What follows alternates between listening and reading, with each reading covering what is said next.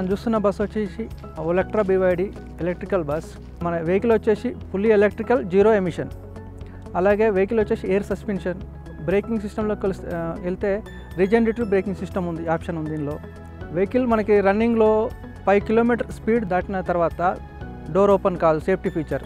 Safety hammers ఉన్నాయి, fire extinguishers ఉన్నాయి. తర్వాత intelligent transport system, GPS tracking. తర్వాత సీటింగ్ కెపాసిటీ వచ్చి 38+1. ఫిజికల్లీ డిసేబుల్డ్ పర్సన్ కోసము నీలింగ్ ఉంది, వీల్ చైర్ కూడా ఫెసిలిటీ ఉంది బస్సులో. వెహికల్ లోపల 2 కెమెరాలు ఉన్నాయి. తర్వాత రివర్స్ కెమెరా ఒకటి ఉంటుంది. రివర్స్ కెమెరా వచ్చేసి డ్రైవర్కి కనబడడం కోసం. మనకు ప్యాసింజర్ ఎవరైతే దిగాలనుకున్నారో వాళ్ళకి ప్యాసింజర్ రిక్వెస్ట్ బటన్ అనేది ఉంటుంది. దీనిలో ఇచ్చే సౌకర్యాలు ఏంటంటే ఛార్జింగ్ ఉన్నది మనకి, ఏది ల్యాప్టాప్ ఛార్జింగ్ కానీ మొబైల్ ఛార్జింగ్ ఉన్నది, ఏసీ పర్ఫెక్ట్ ఏసీ వస్తుంది. నెక్స్ట్ ఏమో ఎక్కడ సౌండ్స్ రావు, మనకి ప్రశాంతంగా వెళ్ళిపోతుంది బస్సు. ఈ సౌకర్యం GPS ఉన్నది, VTS ట్రాకింగ్ ఉన్నది, లోపల అనౌన్స్మెంట్ వస్తుంది మనకి, స్టేజ్ అనౌన్స్మెంట్.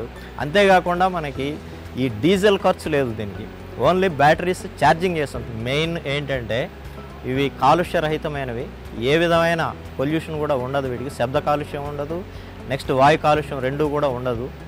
ఈ సౌకర్యాలతోటి మనకి కస్టమర్స్ నుంచి కూడా మంచి రెస్పాన్స్ వచ్చింది.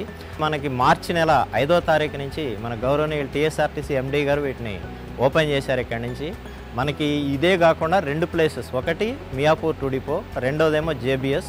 అక్కడ నుంచి 20 వెహికల్స్, ఇక్కడ నుంచి 20 వెహికల్స్ మనకి ఎయిర్పోర్ట్కి రన్ అవుతాయి ఇక్కడి నుంచి.